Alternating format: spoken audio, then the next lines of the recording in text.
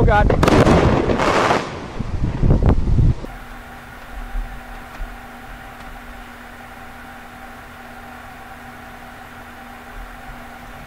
Welcome to the 6,000 subscribers special Q&A.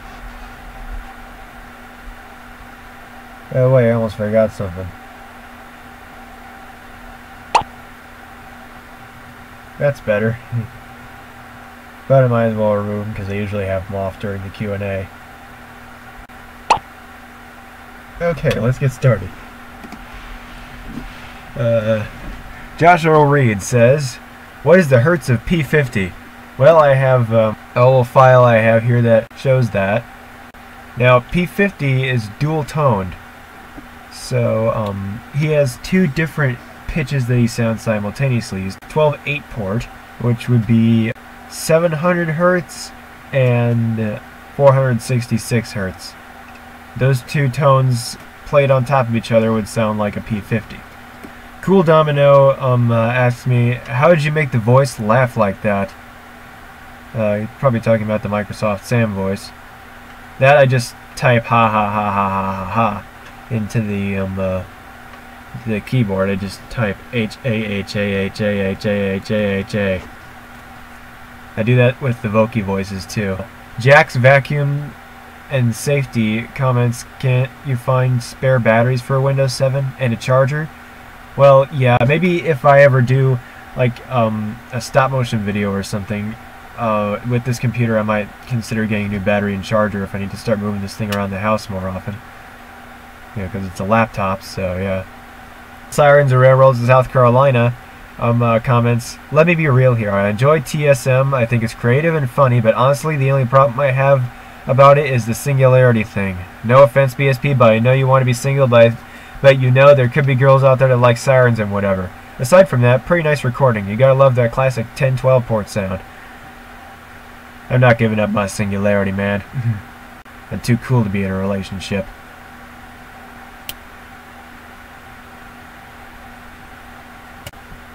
Alright. No Scoper comments, hey, can you do the Gents of Leicester 1938-39 Carter video if some left in your country? I think only the UK and Australia have some left. So there are no Carter sirens in the US. Those are all British sirens. The American similarity would obviously be the 2T22. So that's probably the best as you're gonna get. All those other Carter and Gents sirens, those are all European sirens, so yeah. And British sirens, so yeah. Fanalb Productions comments, why does P15 look like his eyes are dilated? Well, that's because when I drew him, I drew his eyes too small at first, or his head anyway, too small. And I just got lazy, and instead of redrawing it, I just enlarged it a little bit, and that made his pupils slightly bigger too.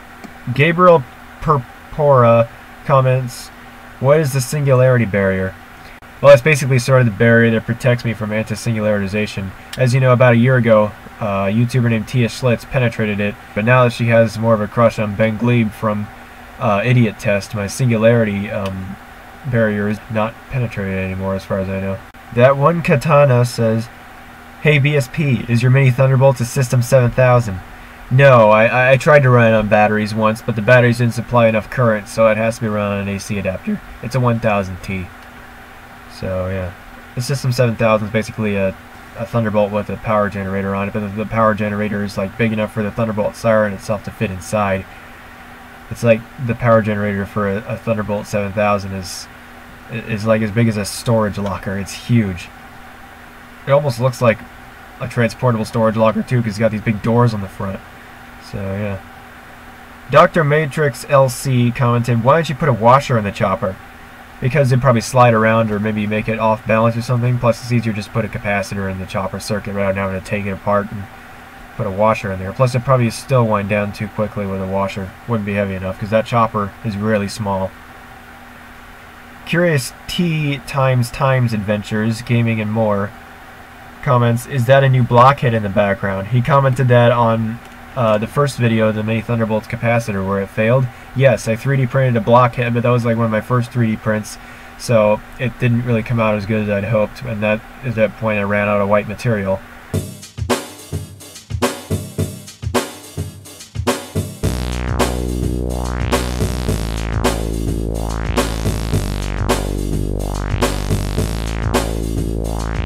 It's all about super singularization, none to store up enough anticipation. Come on man, there ain't no complication with super duper ultra singularization. Do whatever I want, never have to think first. I'm using my computer till I go freaking insane. I'm going bananas, playing video games, messing up Mario with my game genie. Never gotta worry about being interrupted, cause I'm a single Pringle and never gonna mingle. Dude! It's all about super singularization, none to store up enough anticipation. Come on man, there ain't no complication with super duper ultra singularization. Time to enjoy life being single, just sitting on the couch and chilling out, watching TV, having some popcorn, and no one's gonna come and shut it off. I'm so free, I can do anything, no one to stop me or try to get me. I'm working on a project that's for myself and not something I don't wanna have to make. Solving a Rubik's Cube in under 3 minutes, cause no one's gonna come and mess it up for me. Dude! It's all about super singularization, none to store up enough anticipation. Come on man, there ain't no complication with super duper ultra singularization. Single Pringle, never gonna mingle. And I wanted to order more white material so I could make a Mini 2001, which I did 3D model. It's a 2001 DC, made with the same rotator that the Mini Thunderbolt has, and crafted from scratch. Is the head part, the part with the siren, chopper, and stator, and the horn, or projector cone, or anything like that, or horn cone, or something like that. Anyway, here's the picture of the 3D model.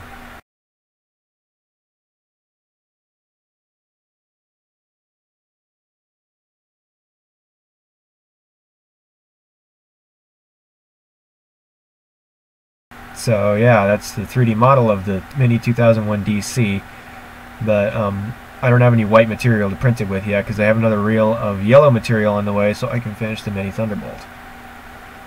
So yeah, I also have some new nozzles on the way since the old nozzle on my 3D printer got so clogged I can't even unclog it, so I'm getting a new nozzle, which isn't going to come until predicted earliest, I think, July 16th.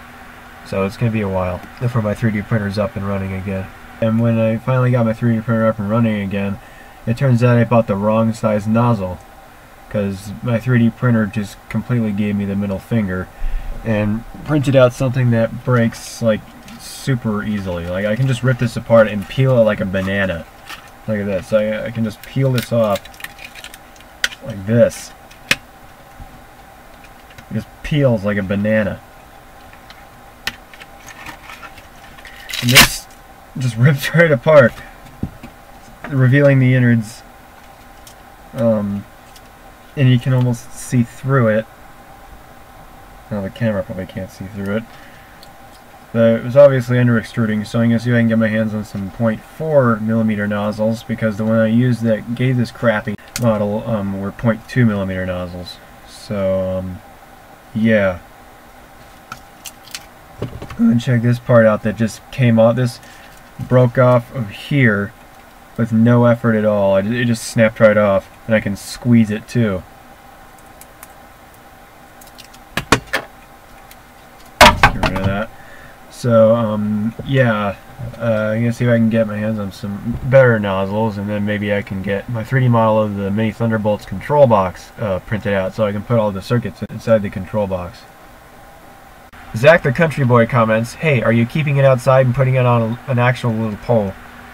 That's about the Mini SD10. No, it's yeah, it's no. I'm not gonna put it outside. It's not loud enough. Plus, it's we already have a siren in our neighborhood anyway. So yeah. DJ Mario says, "Hi BSP, it's me, DJ Mario again. I wanted to know, can you make a Mini 2001 siren, 2001 SRN DC or SRNB?" He forgot about 130. "Please tell me when you will make more sirens, mini models of 3D printed models like this." I did earlier. Like I said, I made a Mini 2001. Well, I 3D modeled it, but I haven't made it yet. Like, I haven't 3D printed it yet. So yeah. Plus, I recently bought some fireworks, so I'm kind of low on cash right now to get new parts. I'm for the mini sirens, like motors and switches and stuff. Creeper Boy and Friends comments, will that be able to withstand the conditions outside? Pretty effective of a siren though. About the Mini SD10? No, probably not, because it's made out of PLA, which I heard is like really sensitive to like heat or something, or the elements. Like it probably would deform quicker outside than it would inside.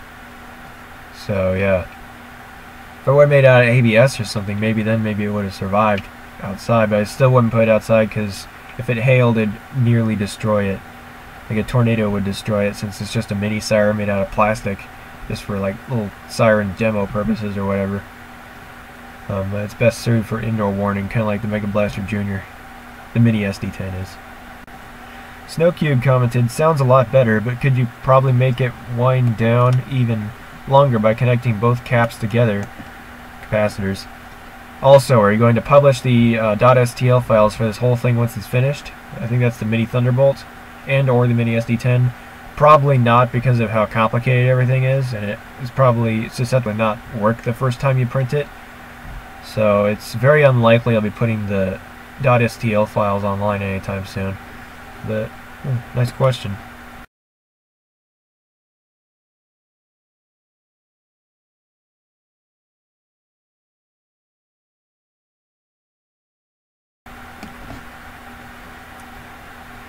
John Baudrillard comments, actually 5 questions. Why did you make TSM? I think I answered that in one of my earlier Q&As. It's because Random Siren Insanity inspired me to make it. Would you do Alabama tornado sirens? I don't live in Alabama, so I couldn't record any of those sirens. Do you think you deserve more subscribers? The subscribers come as they come, so I guess I just let what happens happen. Can you make higher resolution videos? I feel like everyone's used to the smaller window that Tornado Siren Madness is in. And do you have a map of all the tornado sirens in the USA? No, I don't. But I'm pretty sure you could look that up on the internet somewhere on Google Maps or something. Anyway, that's all the questions and answers I have for this Q&A. This is Broken Solar Panel signing off.